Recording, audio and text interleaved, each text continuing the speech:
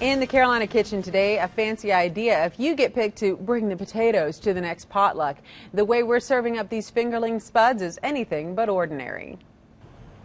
Welcome into the Carolina kitchen. Emily Abernathy with Corner Kitchen Catering is here with us, and we've been talking about how absolutely adorable these little cups are. What exactly are they? What are they made out of? These are our fingerling potato cups. We do them a couple different ways in the restaurant, but what we're showing you today are the kalamata olive tapenade potato cups. Okay. So what you want to do is take a fingerling potato, and these have to sit on their own. So you want to slice them in such a way that they're going to be stable and big enough to use as a cup. So you cut them into pieces about that size. You bring a pot of salted water to boil, and you put these in there, and you bring it to a boil and cook them at a rolling boil for about 2 full minutes because you want the texture to be kind of soft. Okay. Now, finished product, we take a cup like this and a little melon baller. Oh, look how cute. I know, and you can get these at pretty much any grocery store on that aisle where they have everything for $1, or TJ Maxx. So you take a cup and you make it like that. And we make our tapenade in-house.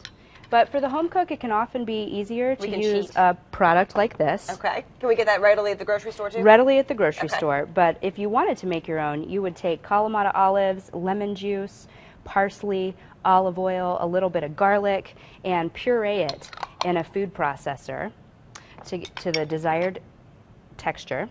Okay. So we take the kalamata olive tapenade, we put it in the cup on one side, and we put the feta cheese on the other. So it almost makes like a yin-yang kind of shape here. And we take a little piece of rosemary or a chive and we garnish it right like that.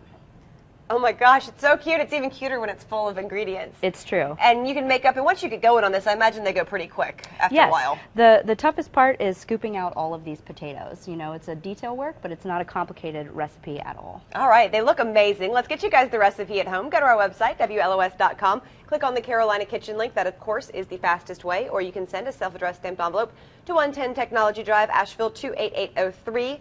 Tell me what you called these again. Fingerling potato cups with kalamata olive tapenade. All right, doesn't that look yummy? Perfect bite size. Emily, thank you so much for being with us. My pleasure, thank you. And that's what's cooking today in the Carolina Kitchen.